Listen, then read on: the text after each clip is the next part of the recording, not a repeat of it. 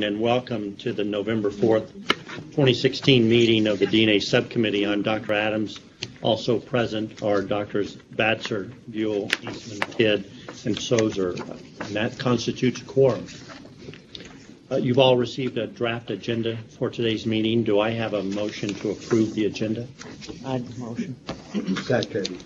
All in favor, raise the right hand, please. Thank you. Aye. Unanimous. You've also received a draft copy of the minutes from the August 19, 2016 meeting. Any questions or comments about those minutes? Hearing none, do I have a motion to approve those minutes?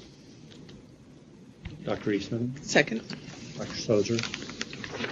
All in favor, raise the right hand, please. Aye. I wasn't here, so Yeah. I'll abstain. I wasn't either. Yeah. All. 2 abstentions from Drs. Kidd and Buell as they were not present. And I'll say yes, even if I wasn't there. Okay, moving on to item number 4, accreditation and laboratory updates. The first on the agenda is the Onondaga County Center for Forensic Sciences. In September, Askeladd Lab conducted a full assessment and a QAS audit of this lab, and there were no findings during either the assessment or the audit. Lab representatives are here to answer any questions or concerns that any of you may have.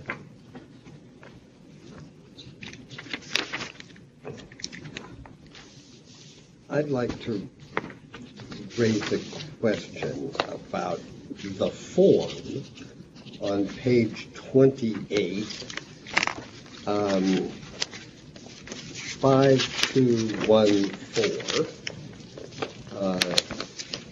checked not applicable, and then the comment is the standards are met. It's seemingly a bit nonsensical,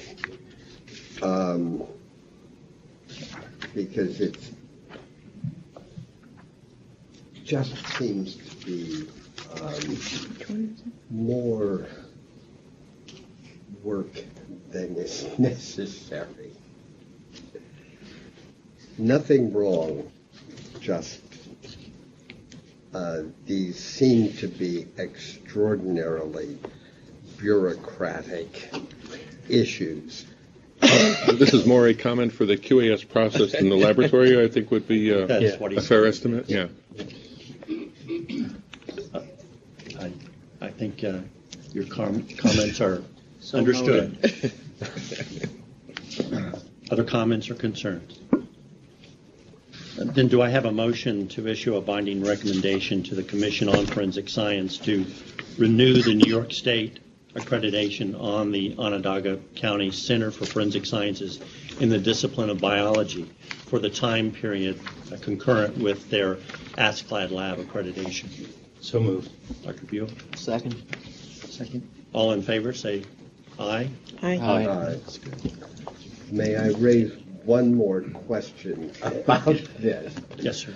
On page 66, there actually it's on 60, on earlier about all of the equipment, and question 10215 on page 63, electrophoresis detection systems.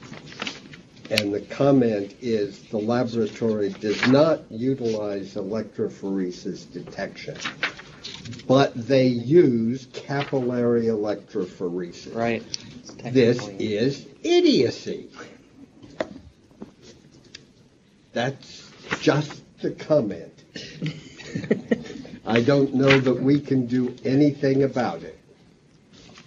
If you'd like, I can convey this to the QAS process. I will memorialize or maybe send them video excerpts of this for their viewing pleasure. I think that would probably be helpful. Maybe simply to explain or to add the distinction between Yeah, exactly. To gel explain, versus to explain capillary. this a Correct. little bit better so that it is sensible. Electrophoresis. We is certainly understand electrophoresis. your comments. Precisely correct. And I imagine that this would apply to everybody in the QAS lineup within New York State. So, Yeah. right. Okay. Okay. That passed unanimously. Moving on to Erie County Central Police Services. This is the continuation of the accreditation letter and final surveillance report with a non-conformance resolution accepted by the lead assessor. The original report and non-conformance plan were presented to the subcommittee in our past meeting. This is for informational purposes only and no vote is required. Members of this laboratory are available by telephone if there are any questions related to Erie County. Hearing none, we'll move on. Monroe County Crime Laboratory. This past August, the Monroe County Crime Lab had an ASCLD lab expanded surveillance visit. No issues were identified. Members of that laboratory are also available by telephone if there are any questions or concerns. Hearing none, this was also for informational purposes only and no vote is required. Next on the list, D, is Nassau County Medical Examiner's Division of Forensic Services. This past September, the Nassau County Medical Examiner Division of Forensic Services had an external QAS. There were no findings. Members of that laboratory are available if there are any questions or concerns. I just have a comment, and since we're making comments about the QAS documents. Sure.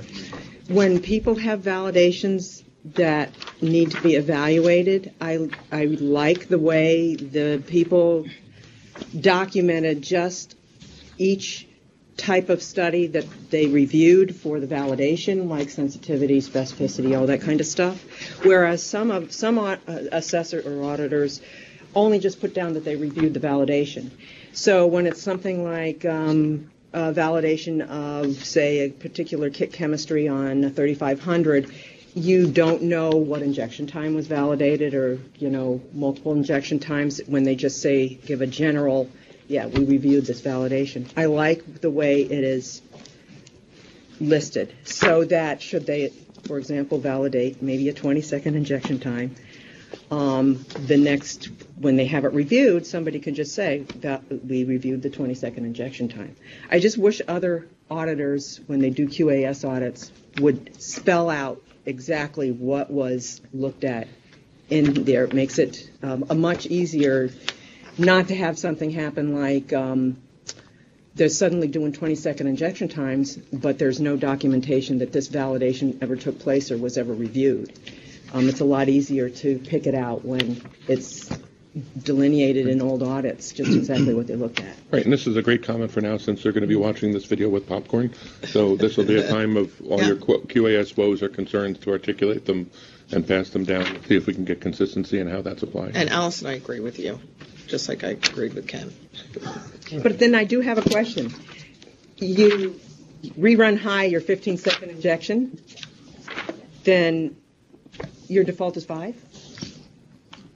You want to come to the table? We have a booster seat, it's okay. Oh, Brian. So funny.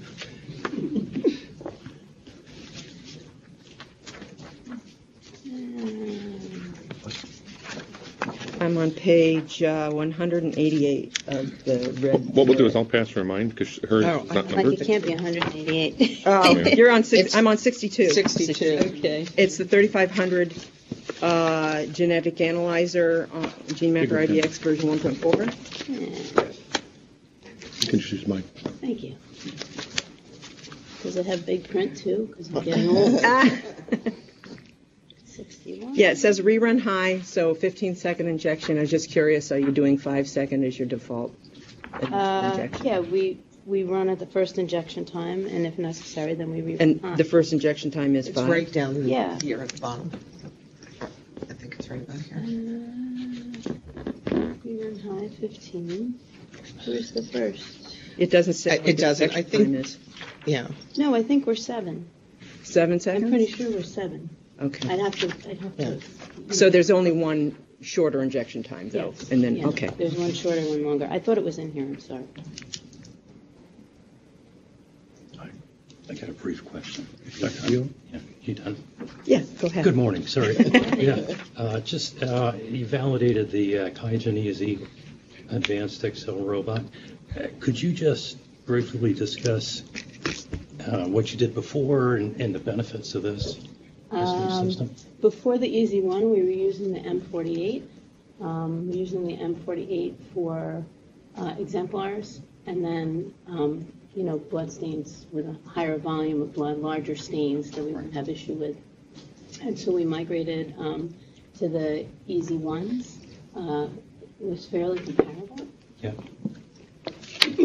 So if similar we have yields if we have yeah. a difficult sample or a low-level sample, we're doing organic. Okay. But for those samples where you had adequate sample, this worked well for you. Oh yeah. Yeah. Yeah. Big time saver. Yeah. Okay. And you've got the Y-filer validated. How are you going to use that? Well, we've always been using Y-filer. We were using Y-filer on 3130, and then we've now migrated to the 3500. Oh, So okay. that's what they reviewed. I see. And then next, I guess we'll go Y-filer. And so this one is also, 7-second injection time? Yes, it's the same. Don't quote me on the 7. I have to look at the 9. I'm not running them. I'm not running them every day. I guess that's no surprise. Okay. Any other questions? Thank you. Thank you. Next would be Suffolk County Crime Laboratory.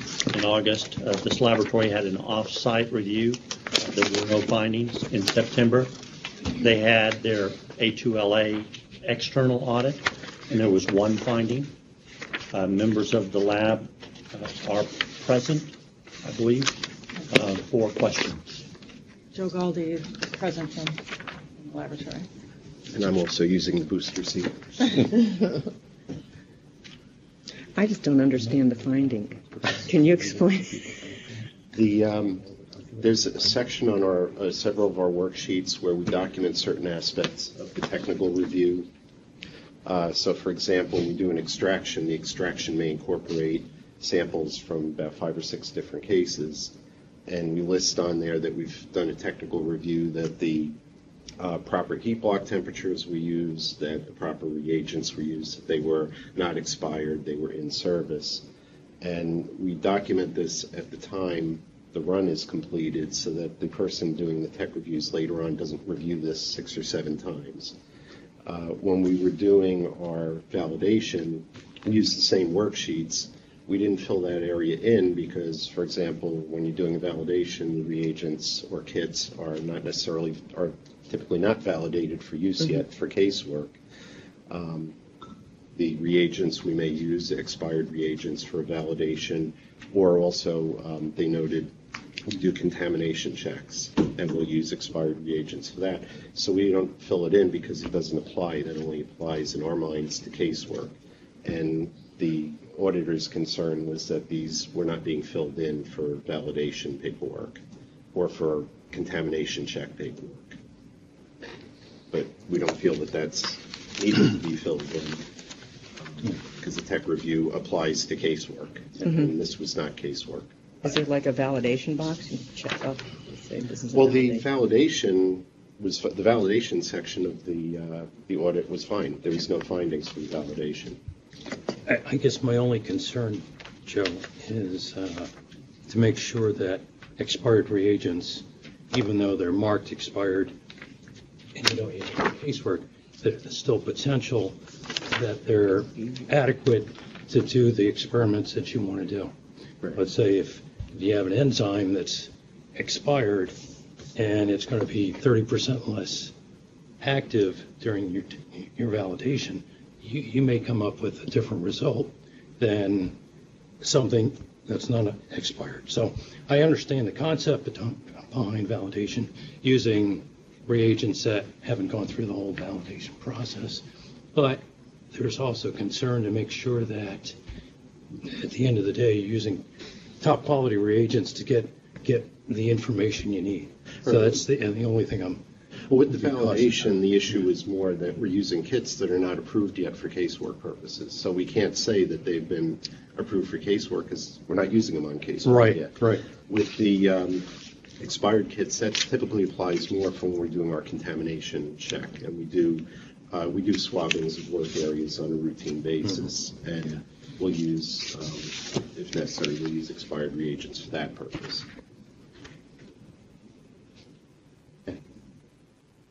Other questions? Okay, thank you.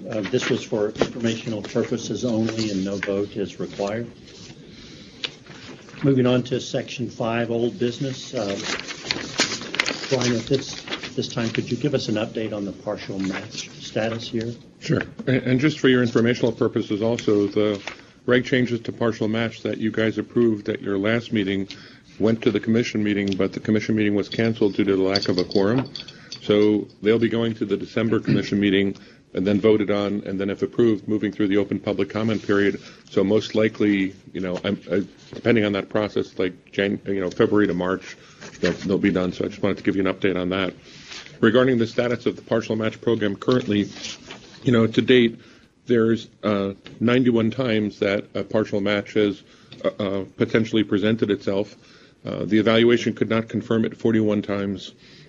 Names were released in 48 instances. There are 2 that are currently pending statistical evaluation, so they are in kind of the limbo process.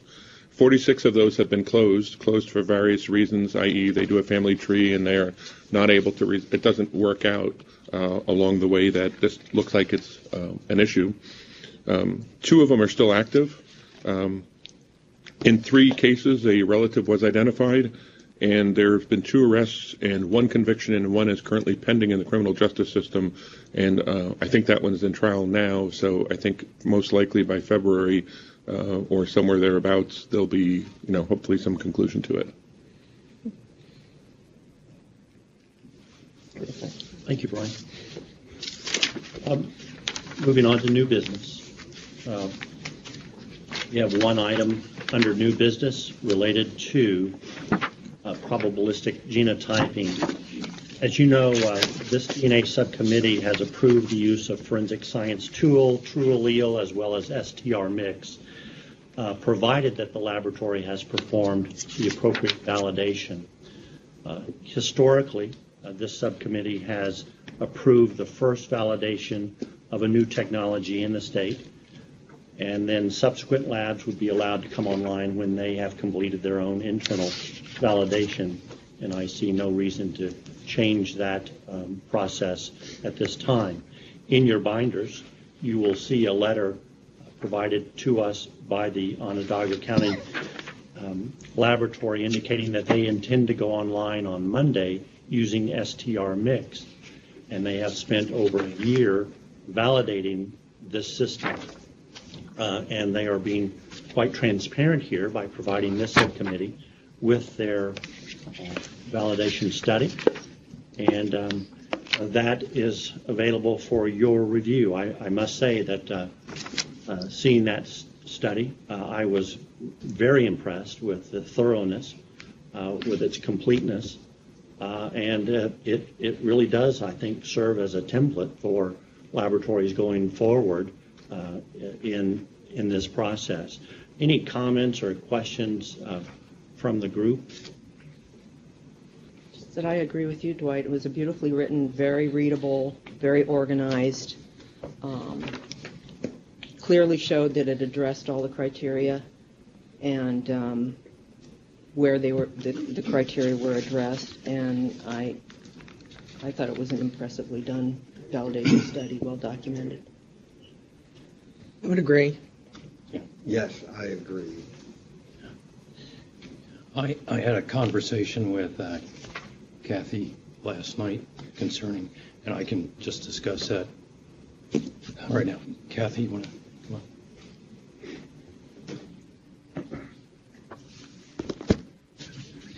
I was afraid I may not be able to stay for the whole meeting, so Brian put Kathy and I together. And I just had a quick question about saturation, and Kathy and I discussed that. If you look at it's page 3, yeah, I was hard pressed to say, hey, that's a good place to put that line in the sand. She sort of agreed, but basically that's where she's. Well, I won't take words on here. Yeah. Yeah. I think it was, unfortunately, the way that we worded that sentence. We didn't determine that. Excuse me 1 sec. Hello? Hello, this is John Buckleton. He just, Tell him to hold, and Yep. because we're about there. okay. Dr. Buckleton, would you mind just holding for the briefest of moments? Happy to do so. Okay, so when we did this saturation curve, we didn't plot. We didn't necessarily use samples that were very, very high because we have a policy in our laboratory that because we're using a 3130 that we have an 8,000, 8,100 RFU cutoff. So when we have samples that are higher than that, we just rerun them. We don't use them. So in reality, what I'm showing here is that this curve is linear up until the point where we wouldn't be using samples above that. So we haven't actually, I agree with what Eric's saying. I think it was unfortunately the way I worded it. We haven't actually reached the saturation, and we're not displaying that here. But what I'm saying is that our cutoff is at 8,100, and anything below that is going to be linear. Fair enough. Thanks. Do you need to alert Dr. Buckleton as to where we are in this discussion?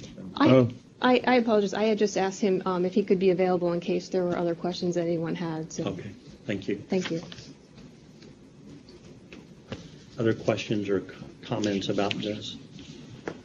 Any comments about laboratories going online here with this technology in the future? I think that this laboratory has done an excellent job in setting a framework for any future labs coming in, conducting their own validation. Yeah, I would just make one small. I mean, I totally agree, and it's so nice, and I hope that other people can, follow something that's really well organized like this. The only one small comment that I had was on the use of significant figures, and I think that that's common. It's common among forensics. Sometimes I think we use too many significant figures that imply a precision that we really don't have, and that would just be my only comment. Just to be clear, one more time, this subcommittee has already approved the use of STR mix as well as true allele and FST. There is no obligation for laboratories to provide us with their validation study. We certainly appreciate, Kathy, that this was provided, and I think for other laboratories out there, it provides an excellent resource and framework going forward in the future. But no vote is required. This is for information only. Thank you. Thank you very much. Thank you. Thank you. Dr. Buckleton, I think you're welcome to stay and listen to the DNA subcommittee, but I think the agenda is moving on to other topics. Thank you very much. I'll ring off. Have a good day, sir. The next item on the agenda, number 7, relates to laboratory disclosures. The first on the agenda is Nassau County. The lab notified ASCLD Lab of a non-conformance on August 17th of 2016, and this is an acknowledgement of that notification. ASCLD Lab requires no further updates. This non-conformance was presented to the subcommittee in our August meeting. No comments or questions. We'll move on to the New York City OCME. The lab notified ASCLD Lab of a non-conformance in August 15th of 2016. This is the acknowledgement of that notification. ASCLD Lab, again, requires no further updates. This was presented to the subcommittee in our August meeting. ASCLD Lab acknowledged receipt of their report and will review documents during the next surveillance activity. Comments?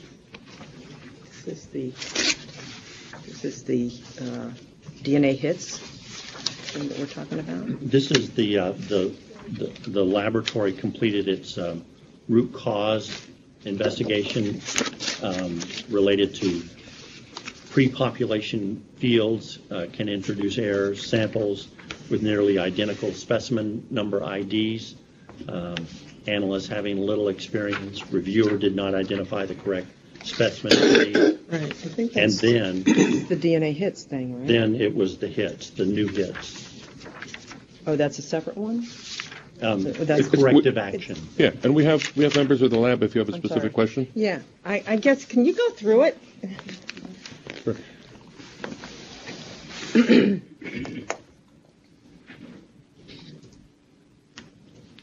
State your name for the. Meredith Rosenberg, Quality Assurance Manager. Who is Vargas, Kiwi Director?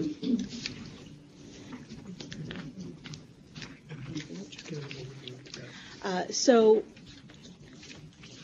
a general overview is that there is one case that had two separate items, both were caps, and the way that the CODIS profile name was delineated was pretty much the same case number designations, I think similar voucher number designations, cap, and then 1 and cap 2. So both actually hit offenders. And so both had hits in the system that were entered into DNA hits. And what happens is when you, subsequently, there was a hit between our case and a North Carolina evidentiary sample, and that cap was cap 1. And, no, I'm sorry, cap 2. That was cap 2. And we resolved that with the North Carolina laboratory. We issued the hit on our end through DNA hits, except when the hit was entered, what DNA hits does is, it was done for convenience. It will look to see if there were any other hits to that case. Most of the time there's one hit. In this case there were 2. Both happened to have been to similarly named samples.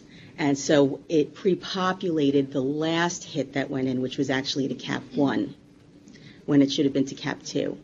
And the analyst didn't realize it when it happened. They figured it's the cap hit, it pre-populated with the cap name, and the supervisor who reviewed it also missed that.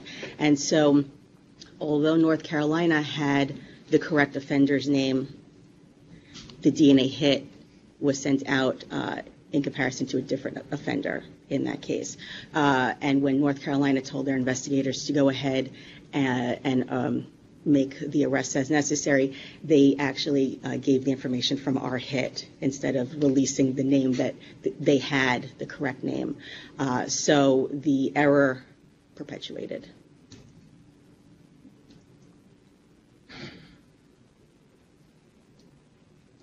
And so how are you solving this, preventing this from happening again? DNA hits has to be reprogrammed so that it won't have this pre-population feature. And we will take into account the recommendation of the Root Cause Analysis Committee to have it maybe where you can enter the specimen ID name twice to ensure that you're entering. So it won't be a pre-population. You'll have to enter it by hand and even potentially enter it twice. That will take a bit of time because that we have to present this to the mayor's office and they have to release funding and we have to get someone to program it, and so it may take a bit of time. But now that the laboratory is aware we can do things in-house, we modified our CODIS manual so that it specifically spells out if you have a case where there are 2 similar samples, maybe red cap versus blue cap. You know, that's how you should name it instead of cap 1, cap 2. A little bit more delineation in the naming. We specified in the manual that you specifically should look at every single field to ensure that even in pre-population events now as they're happening, that it's being populated correctly. We're going to have a audit of any cases where there's a pre-population event until that can get fixed. So we'll audit a number of the cases where that happens. That's a monthly audit? We still working out the logistics with our CODIS custodian. It'll likely be a monthly audit. We don't know the percentage of samples yet. If it's a very, I think this is a very small number of cases where this happens, and so we may just do all of them, or we may do a percentage depending on how many we get per month. We still have to look at that, and it should be relatively simple to put aside those cases where that happens, because we have a group designated to just CODIS hits of this nature. Some laboratories give each item a unique identifier instead of a name. Is that something that could be done?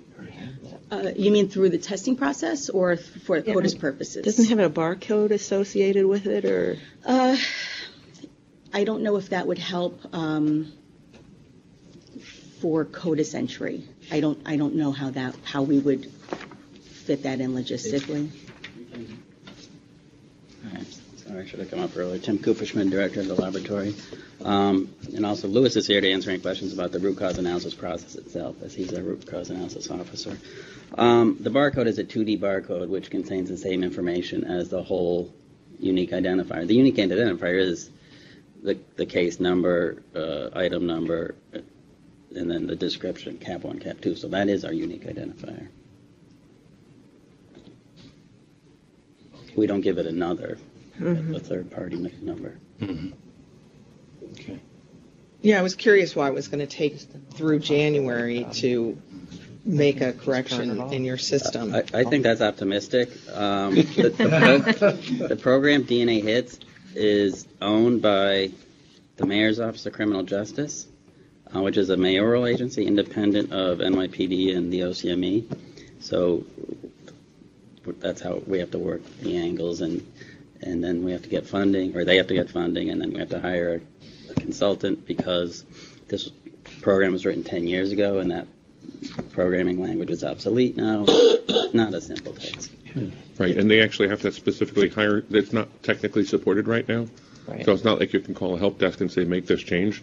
They physically have to contract out RFA, request for proposal type thing, get someone to come in to rewrite, rescript. That part of it. Yeah. And I just want to, I remember in the past that there was something with, is this part of your LIMS system? Okay.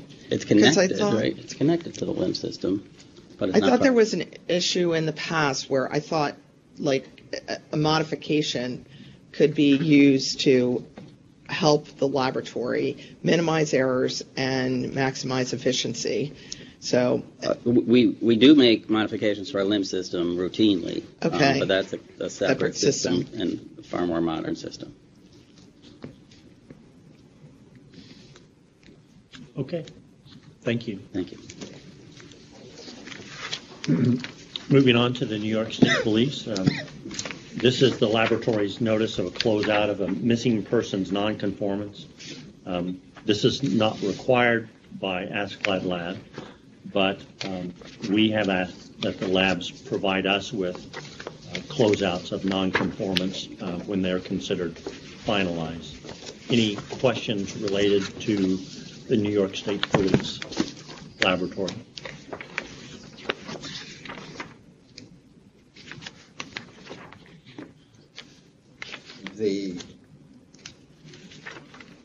There is a wrong date in here in this letter.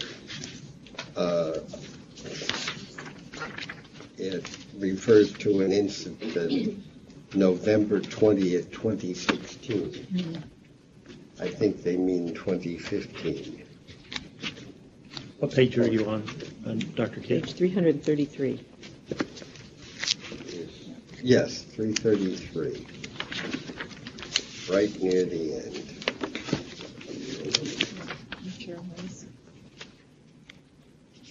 Did you want to have clarified for the record what year that was?